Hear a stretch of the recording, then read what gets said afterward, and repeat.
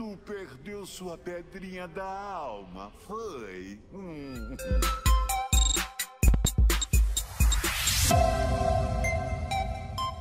Bem-vindo a uma versão de Blizz Blizz, seu programa de debate de World of Warcraft. Hoje é feriado, eu pensei que teria um dia de descanso, mas não. A Blizzard me lança 3 notícias que eu tenho que trazer para vocês sobre novidades de World of Warcraft. E essa novidade eu tenho certeza que muita gente vai ficar louca, vai pular da cadeira, vai vibrar de emoção e também muita gente vai ficar fula da vida por ter perdido tempo antes desse que ser lançado. A Blizzard vai nerfar a quantidade necessária de XP para passar de nível. É isso mesmo, vai ficar mais fácil evoluir, fazer o leveling dos seus altos em World of Warcraft.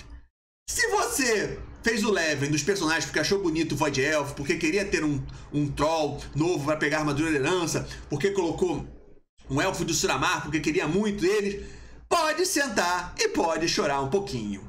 Mas o que aconteceu? Que mudanças são essas que a Blizzard vai fazer e quando elas vão chegar dentro do jogo?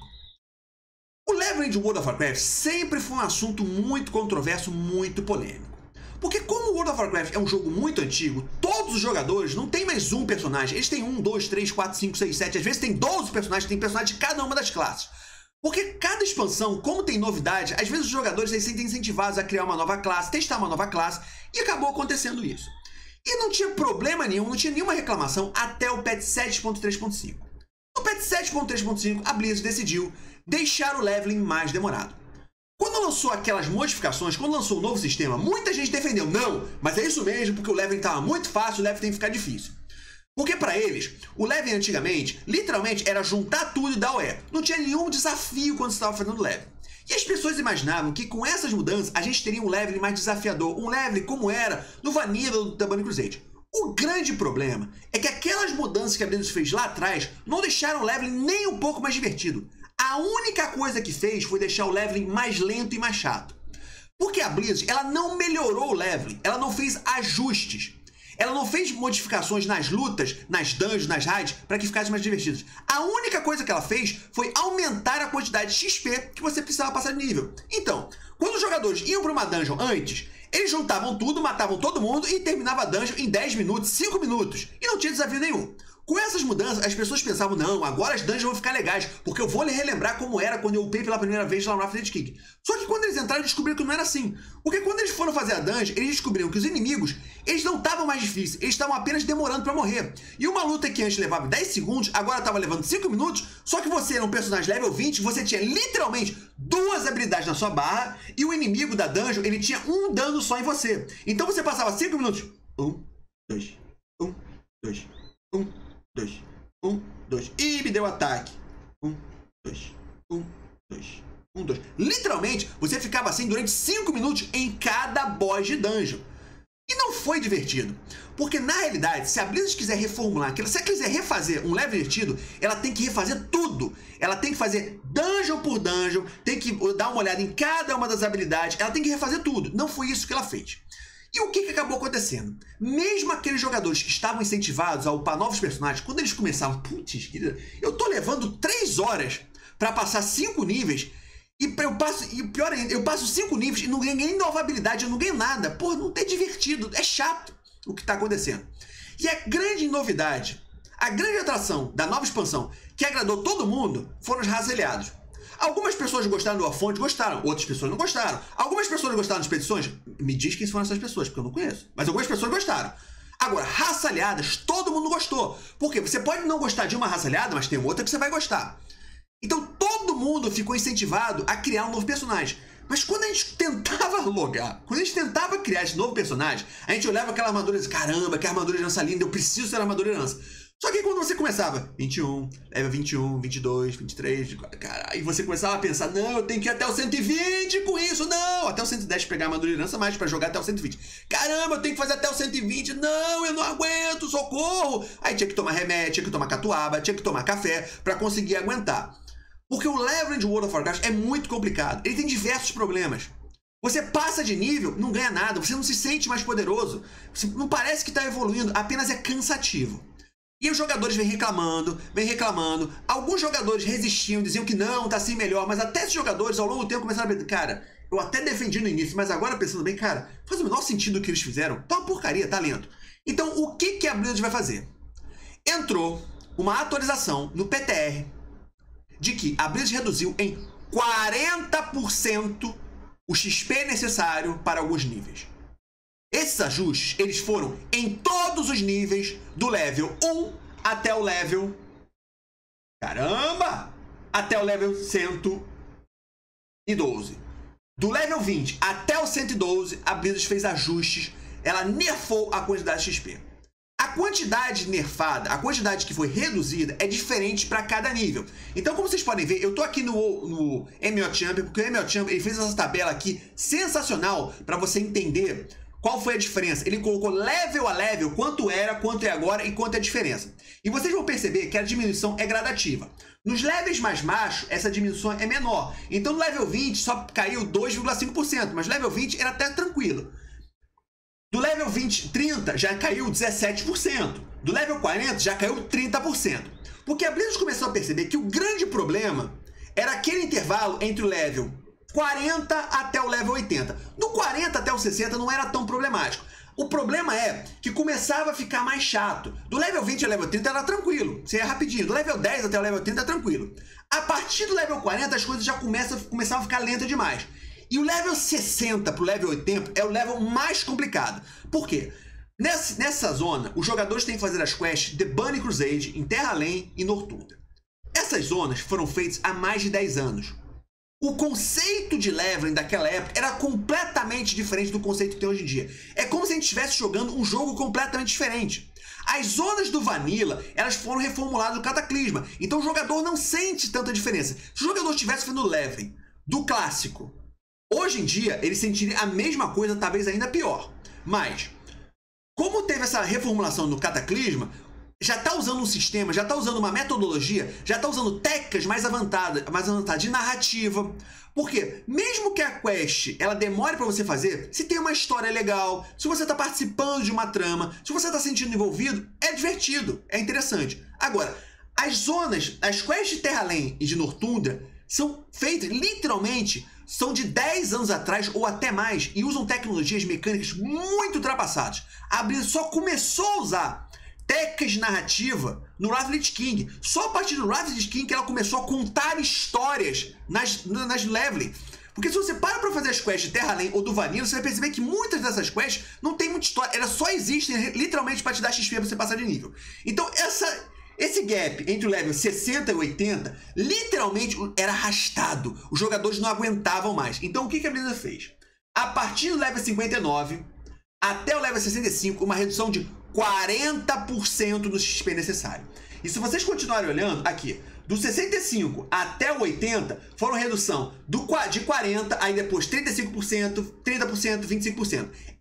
Esse gap entre os 60, na verdade, esse gap entre o 40 e o level 75 foi o level que teve mais redução, é a parte mais chata.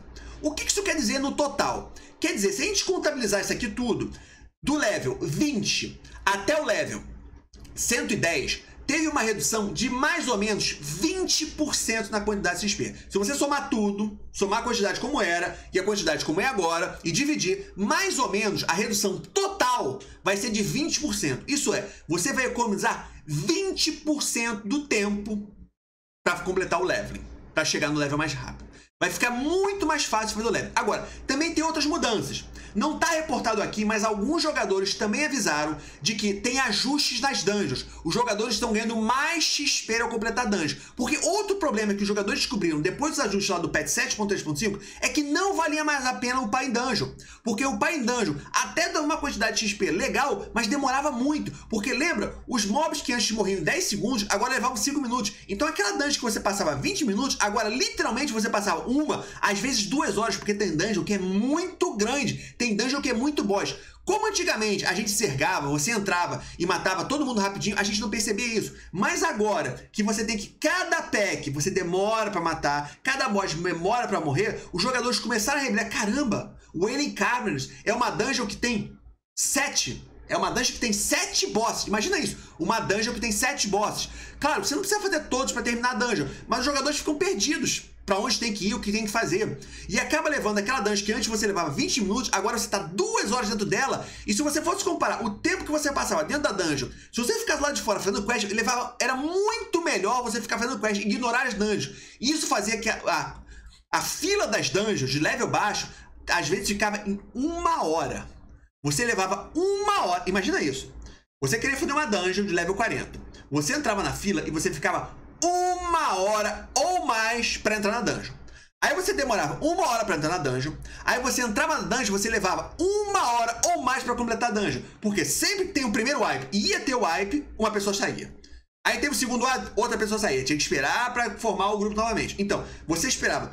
Desde a hora que você se colocou na fila até você sair, às vezes você levava 2, 3 horas para completar uma dungeon para ganhar uma quantidade de XP bem pequenininha. Então, no patch 8.1, alguns jogadores também estão reportando que a Blizzard aumentou a quantidade de XP dos mobs. Não foi... Ela aumentou a quantidade de XP que cada mob dentro da dungeon te dá, mas também a quantidade de XP que o jogador recebe ao completar a dungeon. Isso é, para incentivar o jogador a voltar a fazer as dungeons também durante o leveling. Não é só fazer as dungeons, mas que pelo menos vale a pena você fazer cada dungeon pelo menos uma vez. Porque antigamente você tinha que fazer as dungeons pelo menos uma vez, porque aquelas quests davam muito XP. Mas então, essas mudanças, elas devem entrar no patch 8.1, elas estão em teste no servidor, no PTR, no servidor de testes, para serem testados os jogadores para dar feedbacks, mas a gente já está esperando, a gente já viu um nerf na quantidade de XP necessária para passar de nível, desde o level 20 até o level 112. Em alguns níveis, a diferença, a redução foi diferente para cada um dos níveis, mas ela vai aumentando gradativamente do level 20 até o level 40, onde a gente, a partir do level 40, a gente começa a ter uma nerf de 30% e vai aumentando até o level 60, que tem uma redução de 40% na quantidade de XP. Que na média, os jogadores vão fazer o leveling 20% mais rápido a partir do patch 8.1. Então a minha dica é, se você quer upar um novo personagem, espera o patch 8.1, que vai valer muito mais a pena você upar quando ele for lançado. O engraçado é que praticamente a Blizzard está voltando a como era o leveling antes do patch 7.3.5. A quantidade de XP necessária é bem similar a quanto era no 7.3.5. É como se a Blizzard estivesse dizendo assim pra gente: olha galera, a gente fez essa mudança lá no 7.3.5, a gente achou que era muito boa, que era uma ideia genial, mas a gente percebeu aqui que não foi tão bem assim, então a gente está mais ou menos voltando como era. O engraçado é que os jogadores passaram praticamente quase 1 ano dizendo que tinha sido errado, que não tinha que ter feito aquela mudança, que não fazia o menor sentido. Os jogadores deram feedback desde que isso apareceu pela primeira vez no beta, no PTR do patch 7.3.5. Depois que foi lançado, os jogadores continuaram falando que estava errado. Ela fez o primeiro nerf, os jogadores continuaram falando que foi pouco, e agora ela está fazendo um novo nerf.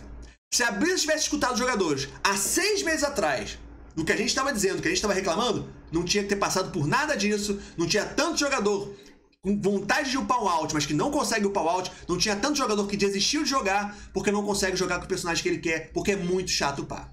Mais uma vez, Blizzard, era só ter ouvido a comunidade, deixar de ser orgulhosa, deixar de ser cabeça dura e ouvir quem joga o seu jogo. Afinal, você está criando o jogo para os jogadores, não para vocês.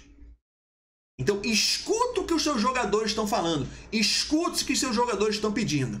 Porque tudo isso aqui poderia ter sido evitado 8 meses atrás. Era só escutar o feedback. Vamos começar a escutar o feedback? Por favor. Nerf na quantidade de XP necessária para passar de nível a partir do patch 8.1 de World of Warcraft. Mas e vocês? O que vocês acharam dessas mudanças? O que vocês acharam desses nerfs? Vocês gostaram desses nerfs ou vocês não gostaram? Vocês acham que esses nerfs eram necessários ou vocês acham que não? Como tá agora, tá ótimo, tá muito bom upar dessa maneira, demorando o tempo que tá agora, não tinha que nerfar nada, tem que ficar difícil, tem que ficar mais demorado, tinha que dar um buff, tinha que aumentar a quantidade de XP necessária para passar de nível. E sobre os nerfs, a quantidade de XP que foi nerfada? Vocês acharam que foi uma quantidade justa, que foi uma quantidade boa, ou vocês acham que a Blizzard deveria nerfar ainda mais a quantidade de XP que os jogadores precisavam? que tinha que fazer um nerf maior ou tinha que fazer um nerf menor? Tinha que nerfar só 10% ou não? Tinha que nerfar 50%? Tinha que nerfar ainda 70%? Tinha que acabar com o level, o jogador tinha que chegar no level máximo, logo de cara criou o personagem e vai direto pro level máximo. Então, vocês gostaram desses nerfs? Vocês não gostaram. Vocês acham que os nerfs eram necessários ou não eram necessários? E a quantidade que foi nerfada, vocês acharam que foi boa ou vocês acham que tinha que nerfar ainda mais ou tinha que nerfar menos? Deixe comentários que estão aqui embaixo, quero saber a opinião de vocês sobre o assunto. Codex, muito obrigado por assistir. Vocês sabiam que agora nós temos uma página no Padrim? E quem gosta do Codex e quiser ajudar pode fazer com apenas R$2? É só entrar na página www.padrim.com.br/lordmons.